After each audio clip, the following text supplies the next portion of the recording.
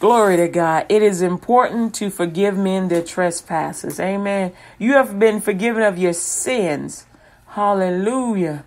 Now, actively, just say, Father God, in the name of Jesus, I forgive every person that has trespassed against me, every person that has done me wrong, that has hurt me. Remember in Psalms 147:3, it says, He heals the broken in heart and binds up their wounds.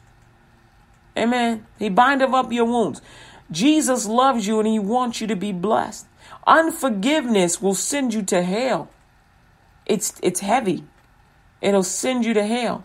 But God is asking you to forgive now, to close that door. Close that door. Don't say, well, so-and-so hurt somebody and I'm going to hate him forever. Don't say that. Repent. You don't hate anybody forever. That sends you to hell. Forever is eternal. That's eternity. You don't do that. You love eternally. You bless eternally. You never hate eternally. Forgive. Forgive them. Even if you don't know how, you're like, I don't even know what that look like. Well, this is what it sounds like. Father God, in the name of Jesus, I forgive everybody that has ever trespassed against me. Every story I've heard or read or known about of somebody hurting somebody else, I forgive them of all their trespasses. Every hurt that I don't even know about or I don't even remember, I forgive them their trespasses. I forgive every wrong. Pardon me, my spit got caught. I forgive every wrong that was committed against me. I forgive the man that raped me. I forgive the man and the woman that assaulted my sister and made me watch. I forgive them. I forgive them. I forgive every trespass. I forgive the man that raped the woman in my gangway. I forgive them. I forgive them. I forgive the men that are going into the dollar stores, raping women, assaulting them, putting their hands on them. I've heard reports of people doing that. See, just hearing a report like that, some of us are saying, well, I'm going to kill him. I'm going to hurt him. I'm going to kill him. And they go there just for that purpose. Don't do that.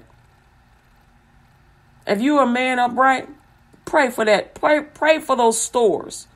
Pray for those places. Pray the Spirit of God into those places, that whenever anybody goes into that place, they'll feel the power of God. They will feel the power of God. They will feel the power of God. Pray that they won't be able to sin in that place. Not in it, not in front of it, not on its parking lot, not in its neighbor's stores, not in the houses near it or around it. Put like a 5-mile radius around every one of those stores. Ain't no sin happening here. This belongs to God. Remember, you are the house of God. You are the temple of the Most High. Here, your body, mind, soul, will, emotions, imaginations. God makes his home in you. You carry the very love, power, and strength of God. We're to love God with all our heart, mind, soul, and strength. That is the redeemed by the blood of Jesus. You say what God tells you to say, and he's going to tell you to say, I love you. Jesus loves you. Do not hurt anyone. Do not hurt anyone. I love you. Begin to pray for your neighbors. Don't discount them. Don't shoot bullets at citizens. You're there to protect them. Don't protect a building more than you protect a person. You love on them. You pray for them. You can surround the building because that's your job. But don't shoot the people. You'll be held accountable for that. There are people peacefully protesting. Allow them to walk. And as you are walking, people begin to pray. Pray the will of God.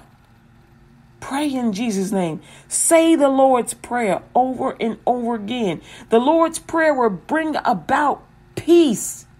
If you are walking down the street saying the Lord's Prayer, then how can you be disruptive?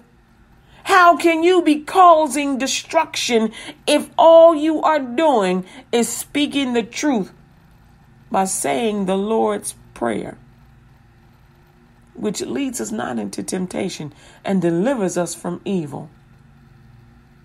It allows you to be surrounded by the presence of God and to not commit errors and wrongs. It leads you not into temptation and delivers you from evil. Jesus loves you, beloved, and so do I. Trust God. Trust Jesus. Jesus is your way out of poverty and lack. Amen. You're listening to LUTG Radio's WKKP Digital Broadcasting. My name is Kathy Brox. Jesus loves you, beloved. Amen. Jesus is Lord.